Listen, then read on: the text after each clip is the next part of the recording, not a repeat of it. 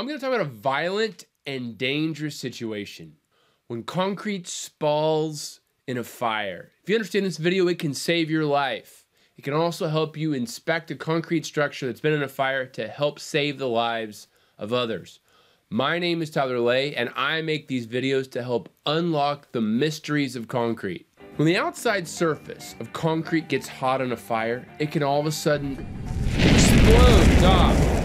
Like shrapnel, flying in all kinds of different directions. It can hurt people. It can be extremely dangerous. Here's a picture of a column that was in a fire. The column didn't even get that hot. The fire wasn't even that close. But because the concrete was made of high performance concrete, very low permeability, the whole surface just spalled off. Here's where half this bridge in a fire exploded off the surface and went everywhere. This is extremely dangerous. It hurt cars, people, and it sent shrapnel hundreds of feet away from the bridge. This typically happens when either the concrete's wet or the concrete's made with really low permeability. And this phenomenon is called moisture clog spalling. So if you have a concrete member with fire around it or heat coming around, we're gonna look at a cross section or a localized area. Now on that surface, as it's heated up, the water is going to evaporate and travel towards the center of the concrete. Why? Because it's cooler in there, in the core. The water is going to start to condense and start to build. And then this concrete's going to resist the infiltration of this water, because that's what the concrete does. It's a very tight pore structure. We don't want water coming in, right? Well, as that water builds and builds, those pressures are going to grow and grow inside. And when the pressure exceeds the tensile strength of the concrete, the surface of the concrete is going to just blow off.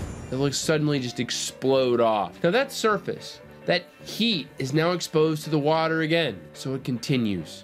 The water evaporates, it goes inwards, the pressure builds up, and it spalls again. Low permeable concrete, that's with like a low water cement ratio, anything below about a 0.40. Or if you use silica fume in it, these can spall at temperatures as low as 600 degrees Fahrenheit. This is not very hot.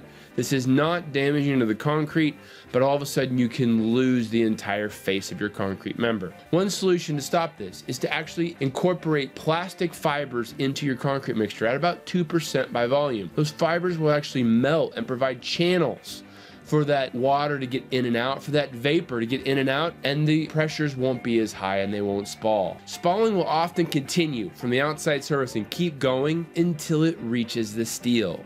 Steel is a great conductor and it carries the heat away from the concrete.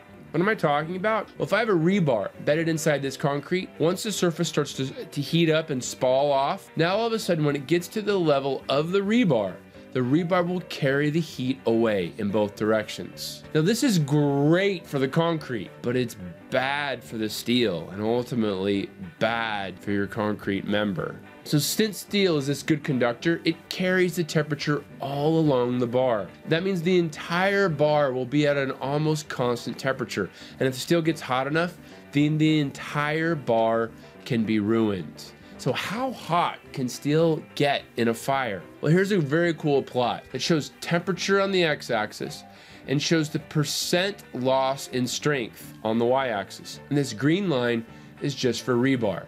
When things get up to about 700 degrees Fahrenheit, there's literally no loss in strength. But all of a sudden, it starts to drop. When you get to 1,000 degrees Fahrenheit, you've used up your entire safety factor. As in, the load that the concrete is designed for is probably going to be enough to cause the bridge or the structure to collapse. If we're using pre-stressing strand, that's shown in this line. Now, our limit is at 400 degrees Fahrenheit. You're like, whoa, what do you mean? That's like not even near this loss in safety factor. Why are we so worried about 400 degrees Fahrenheit? Well, the steel will lose its low relaxation quality. It means under a constant load, it will just creep or move. It means the structure over a long period of time will deflect and deflect and deflect. This is something that pre-stressing steel is designed not to have happen to it, but it loses this quality if it reaches 400 degrees Fahrenheit. So the critical temperatures for rebar are 700 F for strength loss and 1000 F. That means when you have no more safety factor left. But pre-stressing strand is a little bit different. It can't get as high temperatures. At 400 F, it loses its low relaxation qualities, and that is a huge problem for the performance of your concrete structure. So how do you evaluate a structure in a fire? Well, what you have to do is you have to find the reduced material properties based on the estimated temperatures. And then you use these reduced qualities in your typical design equations to check the capacity. I'm showing the flexural capacity here. If your Fy is not 60 KSI, if it is maybe half that, then you would plug that into this equation and you would see what kind of load can it hold. Beams is something that should be checked very, very closely after a fire. Why? Because we have all of our steel concentrated in one area.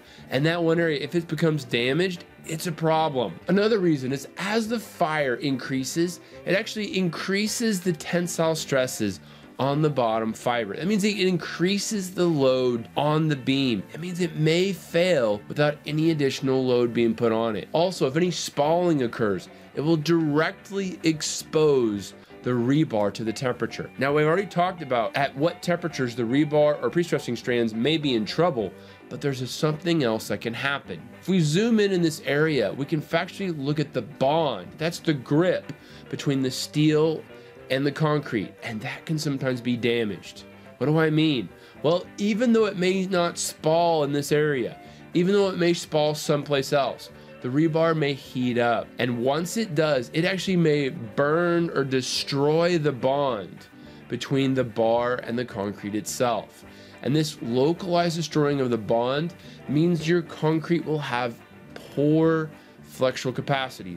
The bar may just rip right out of the concrete because it's not bonded well. This is crazy dangerous. So some rules of thumb. Concrete typically has great performances in fires less than 2 hours. Pre-stressed beams and any member that spall should be really inspected closely. That spalling can be a big deal. We also have to understand if we've lost our bond between the reinforcing and the concrete all along the length. The temperature limits, about 1,000 degrees Fahrenheit is where rebar starts to become in trouble, and at 400 degrees Fahrenheit is the issue for pre-stressing strands. Hey, thank you so much for watching this video. I really appreciate it. Please give me a thumbs up if you like it. Subscribe to my channel if you haven't, and hit the bell. The bell helps you stay in touch, helps you stay focused on the videos that I'm releasing. Leave me a comment below. Take care, everybody. Bye.